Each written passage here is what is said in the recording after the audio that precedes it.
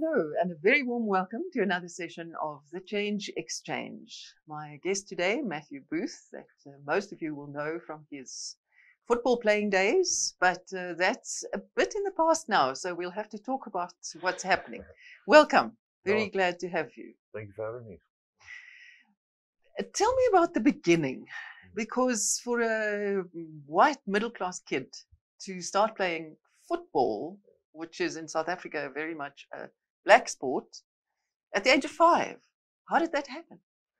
I think a lot of people think that, but I have a different view.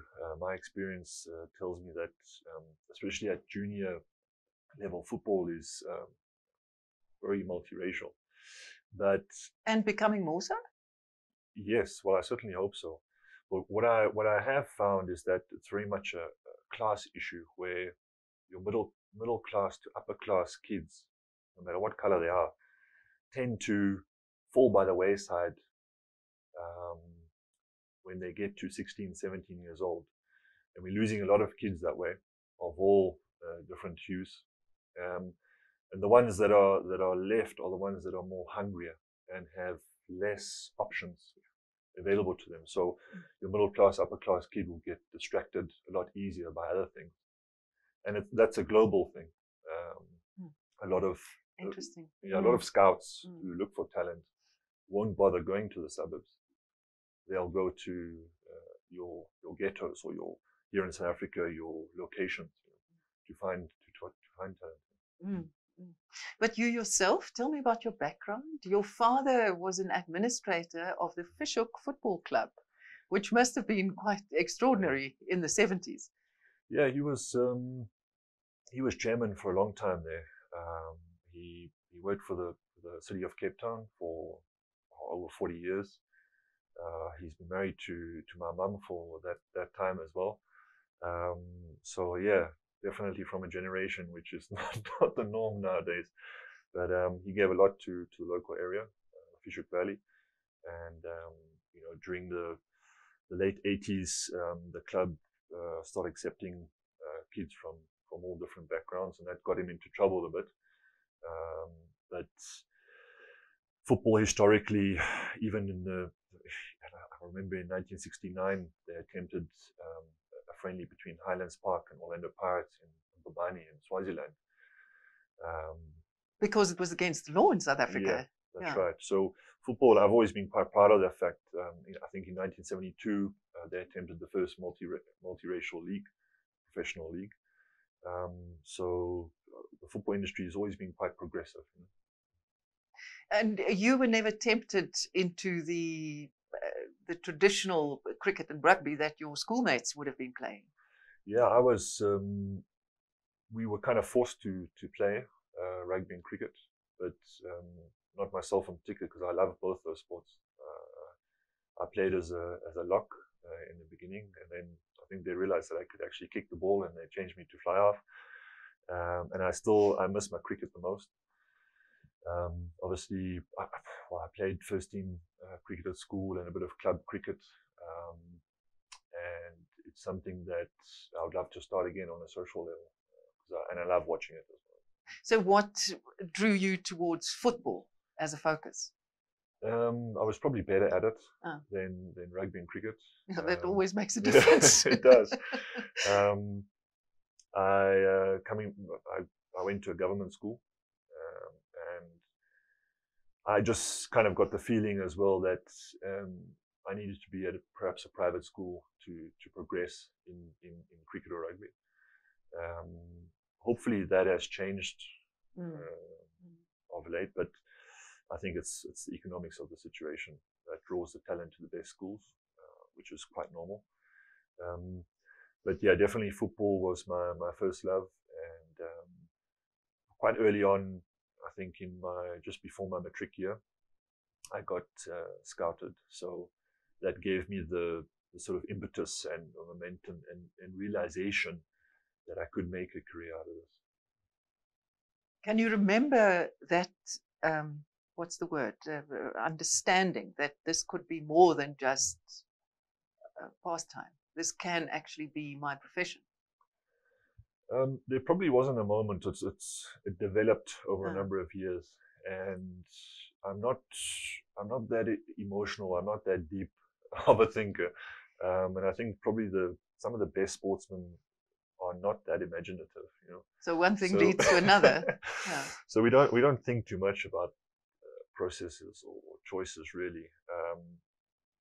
And for me, I must say I was fortunate that I did have this opportunity because for the life of me after school, I didn't know what I was going to do. I had an interest in anthropology and history, but other than that, I was Didn't know how pretty to make a clueless. living out of that. Yeah, exactly. Yeah. How did your parents respond when you said you were going to play professionally? It was a dialogue between them. I've always confided in him. I still do now. In my choices, I believe that the more sort of sage advice you get from your elders, the better your choice will be. So certainly, I confided in him. Both of them being a sportsman. My mum still plays tennis.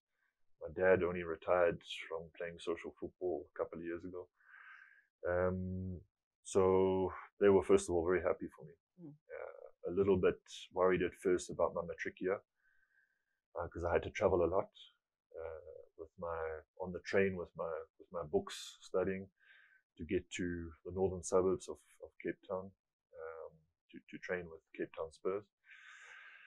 So they were a little bit concerned in that regard, but they were all for it. How did you experience the completely different social environment that it took you into? Because it must have been, I mean, this was what, late 80s? No, early 90s. Yeah, 94, 95. And South African society was still even more segregated than it is now.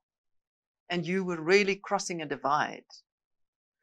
I didn't really feel that speed bump. So it was about the sport, and that united you, and that took you through. It was about the sport, and Yeah. I think from a very young age, it assimilated me into going into Gugulethu as a 12-year-old to play football, going into Langa, going into spending the weekend with my mate in Mannenberg, Sure. and experiencing what it was like, and that just like travel, experiencing new cultures and being open-minded and not fearful, leads to your mind broadening and you becoming more intelligent, about South African society. A lot of people have, they create this bubble for themselves, whether it's by their own design or not, and I feel that's always kind of an unhealthy situation when it comes to viewing your opinions. So people surround themselves with people who are like themselves. Absolutely. And you've been privileged, I think, to not ever live like that. Yeah. Privileged, I would definitely say so. And I'm eternally grateful for the sport for doing that for me. So, yeah, it's a choice that you make. I wish more people would take it. For example, you could take it on a broader perspective. In the United States or Russia, two very big countries, not many people back in the day used to travel a lot. And certainly when I spent time in Russia, I experienced that kind of ignorance because of the lack of travel. It is changing now, but certainly there is a generation which has not experienced the rest of the world. The horizons are very close. Yeah. You started playing professionally, I think, when you were 19, and the next year it was the Olympics. Was that a big thing? Absolutely, that was one of my change moments. I think it was a very long journey for us. It was one of the few projects that SAFA, our mother body, actually signed off on and stuck to, with the help of corporate as well. They kept us together, the core of the team together, and they actually had a vision over a period of 6 years. They kept the same coach, the core of the team stayed the same, and we had a small glimmer of success. And they haven't yet replicated that again, which is quite sad. So So from a sports development point of view, from a youth development point of view, that needs to be replicated again, because we had a great team. A lot of good players came out of that team, and the journey was an incredible one, even more so than the actual tournament itself. And for footballers to be able to have Olympian on your CV, it's quite something, because for the men, you probably only get one opportunity because it's an under 23 tournament. So it's a once in a lifetime opportunity, which was, to make it was unbelievable. Yeah. And the 2010 World Cup, how did you experience that? Yeah, that was again I think the tournament before the Confederations Cup in 2009 was when we had a lot of foreign journalists come descend on us, and I think that was probably one of my best tournaments in my career, and I generated a lot of interest out of that. A lot of the journalists didn't realize that the fans were not booing me. Yeah, they were saying your name. They were saying my name, which is a tradition amongst football fans. So that took a lot of explaining, and that created a bit of interest. And the fact that I was the only white player in the team was a little bit embarrassing, a little bit uncomfortable for me, because it just so happened at that time I happened to be the only white player in the team. But if you look at the history of our Bafana Bafana team, it's always been quite representative of our demographics. And 2010, to be part of that squad, or to be part of a World Cup, is unbelievable. To be part of a World Cup that's been hosted by your nation is just quite something. And we all experienced that kind of amazing high, and we were completely on the fringes. It must have been amazing to be at the heart of it. Yeah, a lot of people are still suffering from withdrawal symptoms, I think. So, the image that I'll always take back with me is going on an open top bus around Sandton. I think there was estimated to be about 250,000 people out on the streets wishing us well. We took a bit of criticism for that because people thought that we were celebrating, before the tournament had even started. But I think it was important for the players themselves to realize how important it was to the nation. And that was a real eye-opener.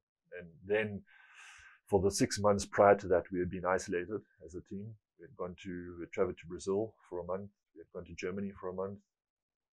We had camped in South Africa, away from the public eye. So for 5 or 6 months, we had missed our families, and we didn't actually realize what was going on back here in South Africa. So I felt at that moment, going on that bus was extremely important for the players to realize what it meant. The support that they had, yes. And then just 4 years later, you decided to retire. You could have renewed your contract, but you decided not to. Why? Yeah, I shortly after, well, I think it was a year or two later, I suffered a really, really serious injury. I then had a bit of a disappointment in my club at the time, Sundowns. Didn't renew my contract or offer to rehabilitate my injury. And that made me a little bit, quite furious actually at the way that they had treated me at the time, after having given them good service. And it drove me to get better and stronger. And I followed my rehab to the T, spent more money on it, and made sure that I got back fitter and stronger. I then spent 2 years in Cape Town at Ajax Cape Town, and 1 year at Wits University, which was my last season. And it was almost a process of wanting to prove something to them, that I still had what it took. I've always been a competitor, and I've always hated losing. Even from when I was a small kid, I used to play chess or tiddlywinks with my sisters, and I used to, take my ball home with me, that kind of thing, if things didn't go my way. And I think that's an important aspect of any professional athlete, to have that fine balance between competitiveness and arrogance.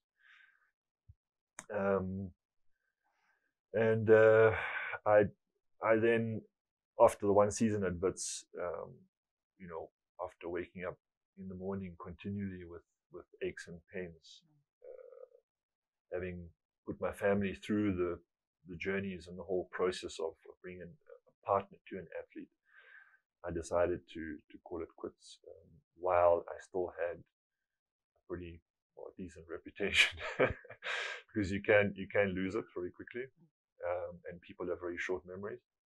So it was a mixture of those elements. Going at the top, yeah. But it's, how does one do that?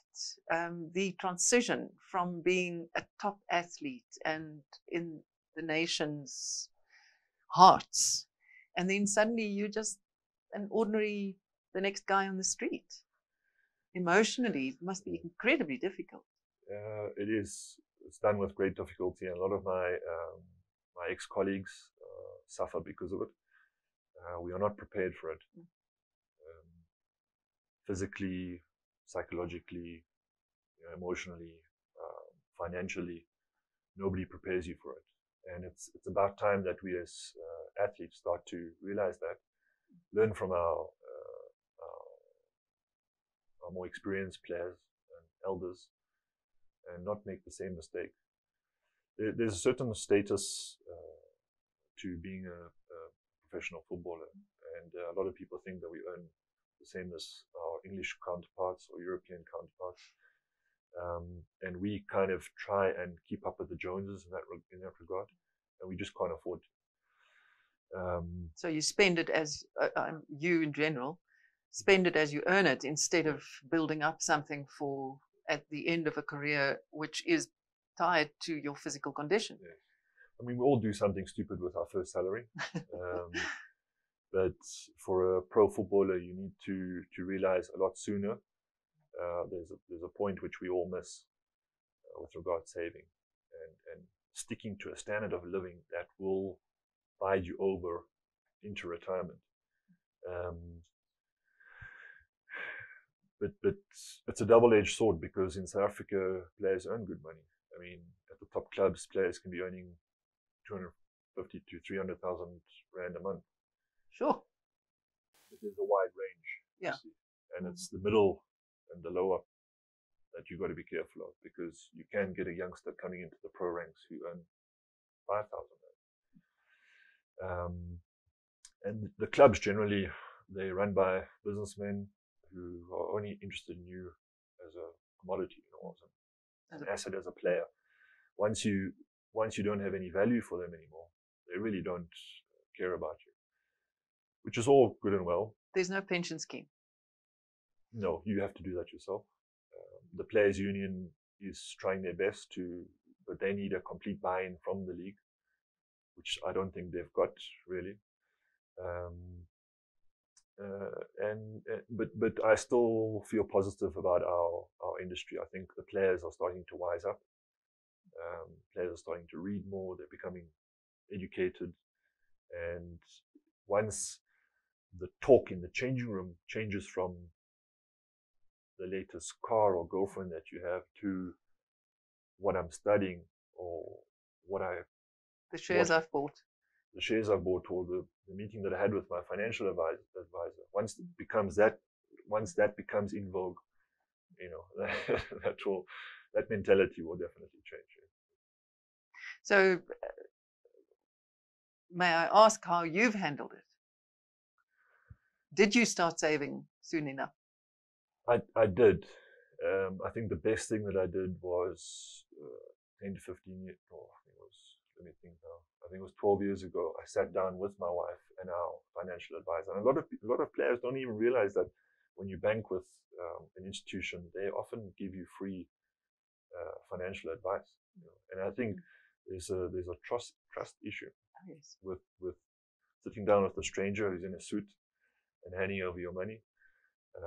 But that was the best thing that I did, just so that we could get a clear idea or view of what we could and couldn't do.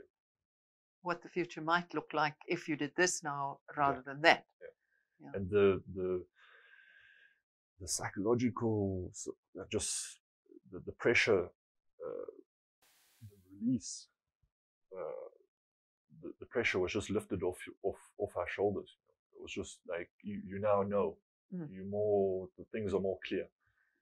So that's something that I recommend for any professional athlete, anyone in entertainment, because it's a very fickle industry.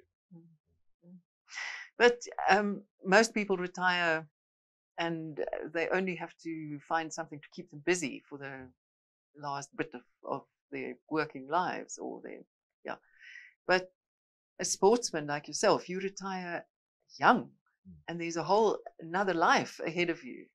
So what are you planning? What are you doing? I think as soon as you sign your first professional contract, you must be planning for what I call the afterlife. There's the old cliche of a coach coming off the field and saying it was a game of two halves. One half was positive, one half was negative. It didn't go our way in the second half, and you can compare that to a footballer's journey as well. You have all the glory and the physique, the fitness, and the money, and the girls and the cars, and then all of a sudden that's cut off. Now you have to deal with journalists not phoning you, your bum getting soft because you don't have that discipline, that fitness regime, or the team element to get you training. Your partner is looking at you differently. The stats are actually quite frightening in Europe and in South Africa. 75% of ex-footballers, 5 years from when they retire, will be either divorced, bankrupt, drug or alcohol dependent, or a mixture of all of those. So I don't think people should underestimate that point when they do have to retire. In football, if you retire in your early 30s to mid 30s, you've done very well for yourself. So what are you keeping yourself busy with and focusing on? I didn't have an opportunity to study after school. It's something that I really miss. I would have loved to have gone to a UCT or Stellenbosch and experienced that kind of res atmosphere, but because of traveling at that time, we were traveling around the world with under 20s and under 23s, especially on the continent. So it just, in a hotel room in Togo with a teammate, there was just no way I could study and be disciplined enough to do it. So I'm also a procrastinator. So after I retired, I finally decided to study. I'm doing a political science degree through UNISA. I'm also on a couple of panels, the South African Institute for Drug-Free Sport. As an ex-athlete, I'm on the panel. Also the Premier Soccer League's disciplinary committee. We need to get more footballers on those kinds of panels, especially the dispute resolution chamber. I'm the only ex-player to represent on that particular rotational panel. I'm also in the artificial grass industry. I'm writing a book, and I've got 2 young boys to look after as well. So, what's the book about? It's about the topic that we've just discussed with regards players falling on hard times. I've interviewed 17 personalities from around the world and locally, and half of their chapter is about their funny anecdotes, and then the other half is about life lessons, hard lessons that they learned. Serious stuff. Yeah. You're also involved in clinics for schools? Yeah, my wife and I started the Booth Education and Sports Trust in 2009. It was kind of viewed as our give back. The industry has given me the life that I live now. So as cliched as it might sound, you have to, it's obligatory to say thank you. So half of the trust is about football clinics. So what I do is we get ex-professionals to come and help out with kids, whether it be at private schools, government schools, or local communities. And then the other half is book clubs. Both myself and my wife are avid readers. We've made sure both our boys are also. And I think it's it's a pastime which is really lacking in our society. There, with I think it's 5,000 books is the bestseller. Yeah. 5,000 And copies. 1% of the population buy books Yeah. for personal consumption. My wife Yeah. jokes about the safest place to keep money these days is inside a book. Tell me about her, Sonia. How did you meet? How did you decide she was the one? Yeah, bless her. She's been through quite a lot. We met in 2000 after the Olympics, and So you were barely 20. yeah, Yeah. fresh-eyed up from Cape Town to the big city.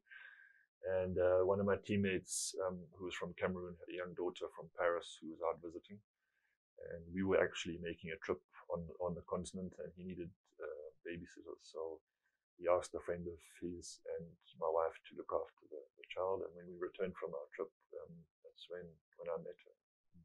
And okay, so we know she's beautiful. But what caught your heart after that? Well, at the time she was a model, and she didn't strike me as a typical model, all full of herself. So that impressed me.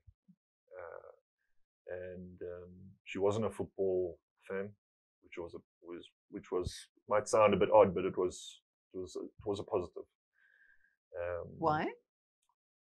I didn't really want her knowing who I was or what I did. It might sound a bit strange, but I think, you as a professional sportsman with retirement in mind, it's quite important to try and meet your partner before you've made it, if that makes sense. A lot of the times I feel...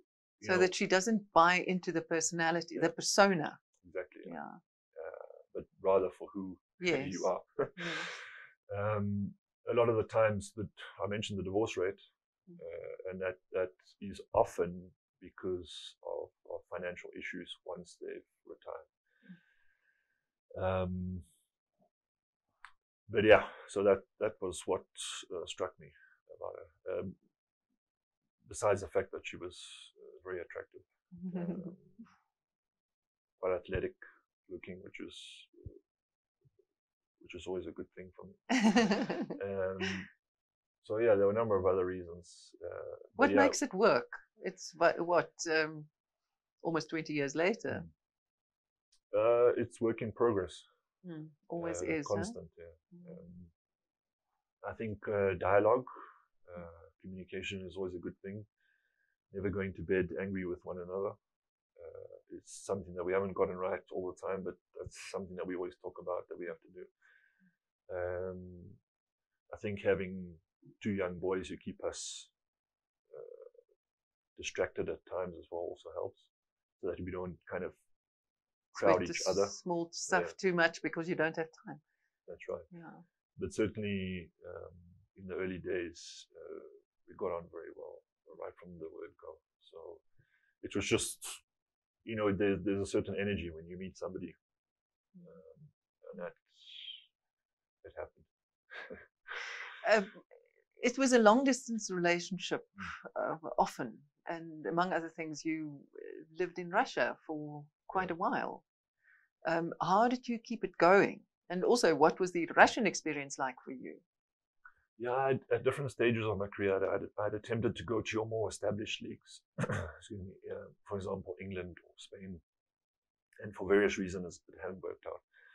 So when I got the Russian opportunity, I took it because I knew that time was running out. 2002, I went to Rostov, and at that stage, my wife was just finishing her degree, which was another reason why I wanted to get my degree. I was tired of losing arguments. So she was finishing off her degree and pregnant. So you can imagine with me going to Russia for the first 3 months by myself, at that period, with my wife being pregnant and finishing off her degree, she wrote her last exam with a stomach like that, was probably our most testing time in our relationship. Long distance is it's very tough. And then as soon as she finished, she came over to stay with me. So you can imagine a woman from Soweto, staying in Russia, in the south of Russia, where I used to stick out like a sore thumb. In fact, even myself, I would walk, I would have this beard and wear a certain design of clothes, and people would instantly recognize me as being foreign. You know, it's at that stage, Russia was still quite, Insular. what's the word? Yeah, insular.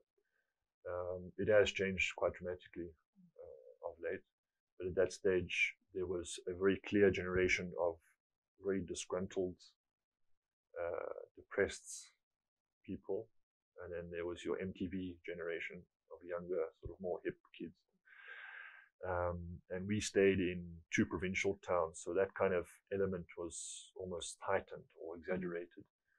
In fact, Samara, where we stayed for 4 years, was, even during communist times, was a closed city, because that's where they manufactured all their rockets and military hardware.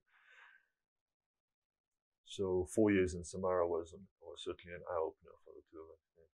And how did she do it? I mean, she must have been incredibly lonely. She made friends quite easily. She attempted to learn the language, which was always endears yourself to Yes. the populace, you know, especially when I, as a footballer, is earning money indirectly from the fans, from the people. It's very important to make an effort to learn their cultures, to learn their superstitions. You speak Russian now? Yeah. I was fluent when I left in 2008. I'm hardly a linguist, but I was pretty fluent. Well, 4 years of total immersion must have done that. Yeah. The first 2 years I had a translator, which was a mistake, and in the next 4 years I made a concerted effort to learn the language. And I've lost a lot of it now because we don't have such a big Russian community here in South Africa. And tell me about your boys. Can you remember the first time you held Nathan, the eldest? Yeah, it's always such a moment for a parent, for any parent. You know, it's funny because on television you see these kids on the adverts all chubby and, you know, thick set and well built and dimpled and pretty. When I first saw my kid, I thought he was sick, or, you know, like, and newborns are not pretty because he was so thin and fragile. And I missed the birth because I was in Russia, and he came early. He came 2 weeks early. So when he arrived at the airport, I looked inside the car chair, and I couldn't believe how small he was. So my wife assured me that he was fine. And of course, they grow very quickly. He's now 13 years old. He's you know, he's almost as tall as me. So I can't beat him anymore. Because soon I'm going to have to look up to him. And how have they changed you, do you think? Dramatically. You become, you know, getting married is a change moment for sure. But having your first child, your interests and your selfishness has to be put aside. It's all about your kids. And that is, I've heard people say that a lot, and it certainly is true. The dynamic changes, without a doubt. Myself and my wife used to go out and have a party or go to dinner when we wanted, or, you know, we were pretty carefree, but that all comes to an end. Financially as well, in addition to being a professional athlete, where your time is quite short, that also has an impact on what you can and cannot spend, you know, what holidays you can go on. But it's just the whole process has been magical. Watching my two boys generate and keep characteristics which my dad taught me is great. It's great to see.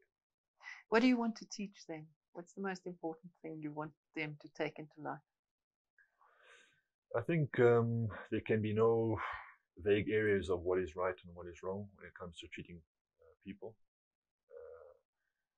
And I think, you know, when they were quite young, I used to have to smack them which is what my dad and mum did to me. But the first thing that you do when they do something well is put your arm around them and give them a kiss and a hug. My mum and my dad always insisted that when we wake up in the morning and when we go to bed at night, we always have a hug and a kiss. And that's something that I've also done with them. So, and I've found that they, even at this age, know exactly what is right and what is wrong. And if they do try and step Blur over the the line, boundaries, yeah. it just takes a look. And there's that kind of fearful respect that crosses their eyes, and they know. So, yeah, so far, I think we are getting it right. But as parents, you can only just cross your fingers and hope, especially in this modern age that we're living in. But you lived in other places, in Russia, in Spain, in England. Did you ever consider moving permanently? No. We used those ventures as a source to generate income and generate an education and generate memories, as anybody would do going on holiday. But South Africa has always been our place of residence, or our plan has always been to stay here until our dying days. We've got no reason to move. My wife is from Soweto. I'm from Cape Town in the south. We love the country. We've still got a lot of traveling to do within the country. There's so many provinces which are underestimated and people don't visit enough of. And that's what we plan on doing in the next upcoming years. And which area have you chosen to live in? Well, we're quite happy up in Johannesburg for the time being.